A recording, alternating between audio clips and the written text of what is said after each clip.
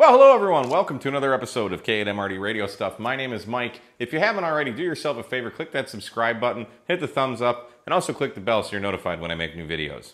Today, I want to take a look at the least expensive HF radio on the market, as far as I know. This is the Xiegu G1M. This is a QRP radio. It's good for 80 meters, 40 meters, 20 meters, and 15 meters. 5 watts output. It'll receive from 0.5 all the way up to 30 megahertz. It'll also receive AM. It doesn't transmit on AM though. And it does single sideband and CW. So let's fire this up and see what we got. Stay tuned.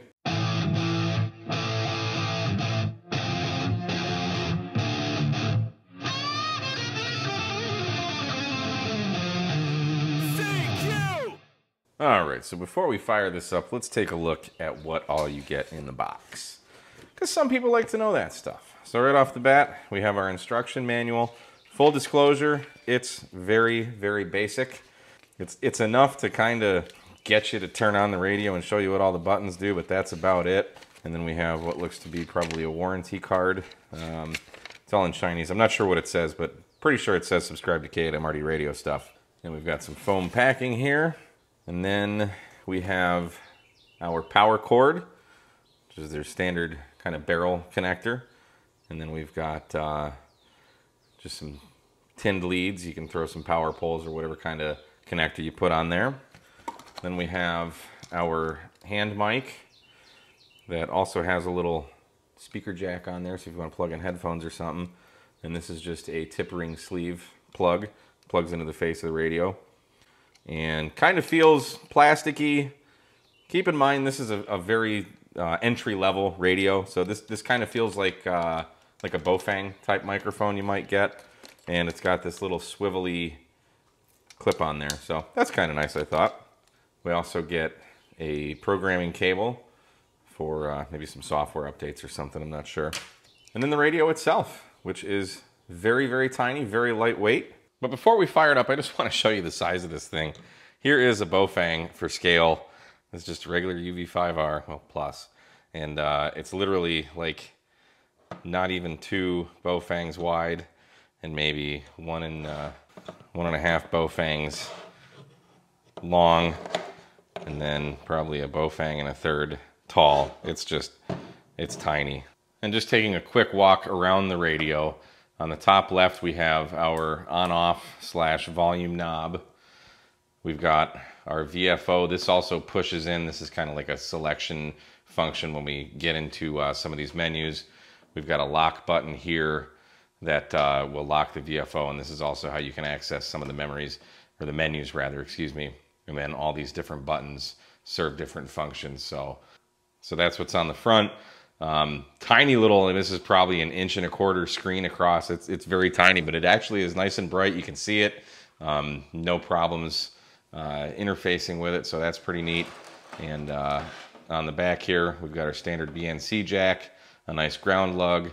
We've got inputs for our accessory, comm, our keyer, a speaker, and then our 12 volt DC in. And then on the top, we've got our speaker. Not the loudest speaker in the world. I wish it would be a little louder, but we'll show you that here in a second.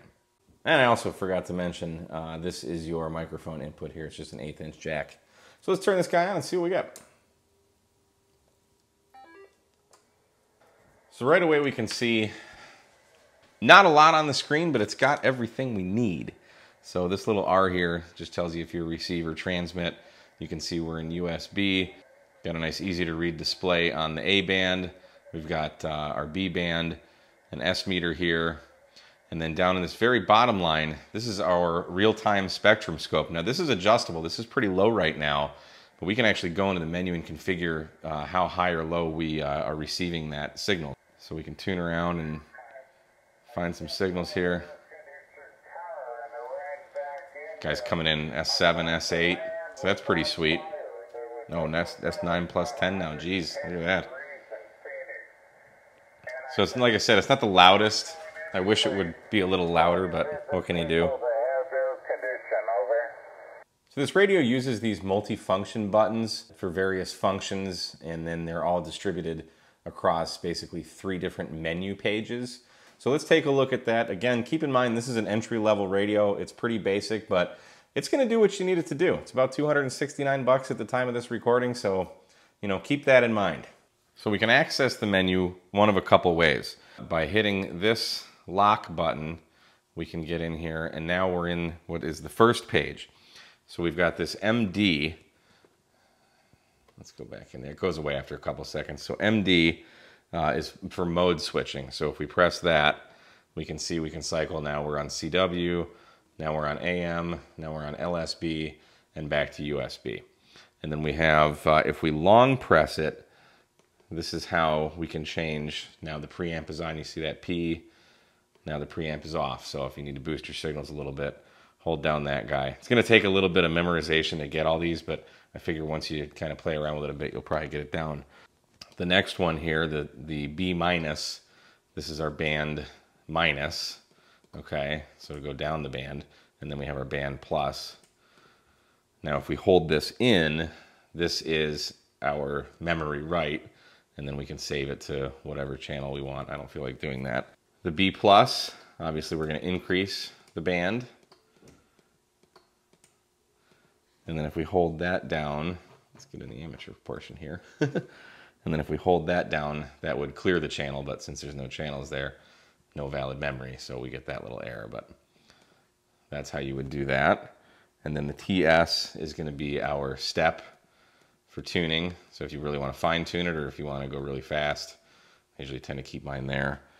And then if we long press it, whoops, it'll go back, which this is actually really nice going, just being able to go back. This is not something that a lot of radios have. It's like, whoops, I want to go back. So you can just long press that. So that's a pretty neat feature. Something kind of simple, but you know, sometimes it is the little things. And then this last button here is our VFO A and B switching. And then if we long press it, it is frequency or channel mode, which frequency channel mode switching, but we don't have any channels selected, so we're not going to switch any of those. Now we don't have to hit this lock button / menu button. We can just, you know, if I want to AB, we can just hit the button and it'll go to whatever page we're in, whatever menu page.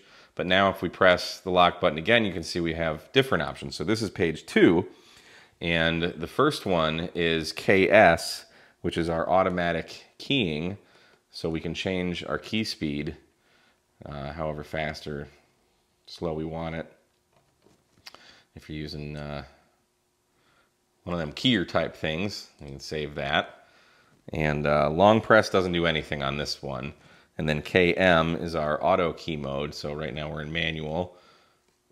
Oh, then we use the VFO. So manual, auto L, auto R, and then back to manual. I'm a straight key guy. Not that I'm really much of a CW guy, but that's what I use. And then if we long press the KM, that's where we can change our side tone. IMB is iambic mode A, B. There you go. And then if we save that, and if we long press it, it's the code ratio setting, which I don't know enough about CW to know what that means, but for those of you guys that do, it does that.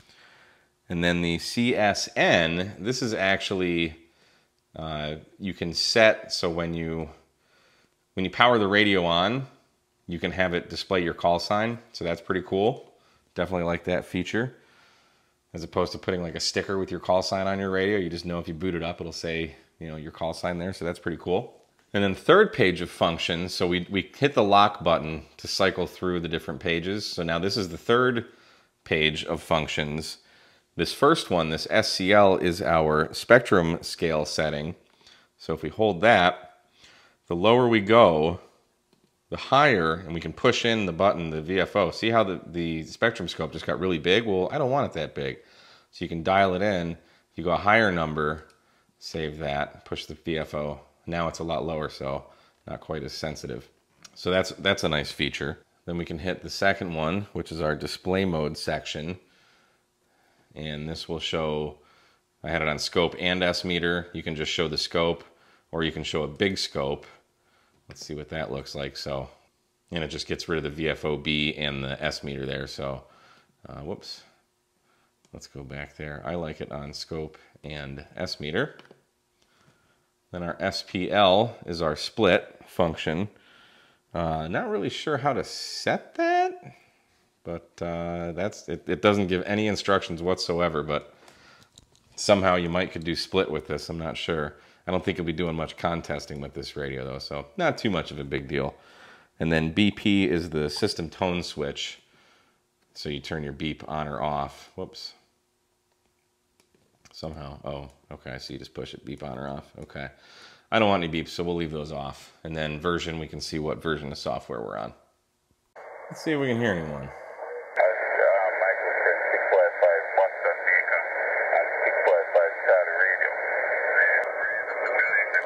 That's the radio full blast.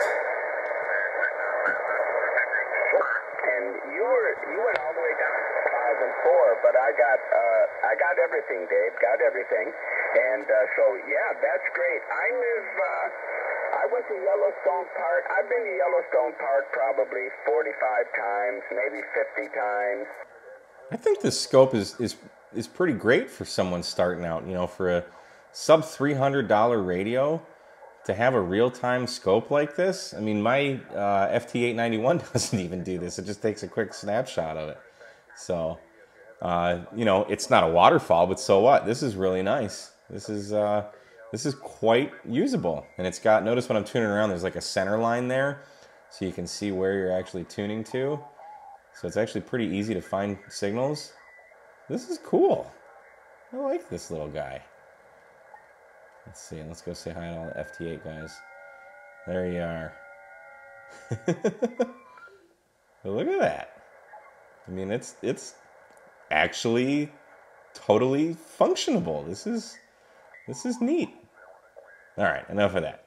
So let's take a look and see what kind of power it puts out. This is a 5-watt radio. There is no options to change the power. It's just you can have any power you want so long as it's 5 watts. So let's see if it actually puts out 5 watts.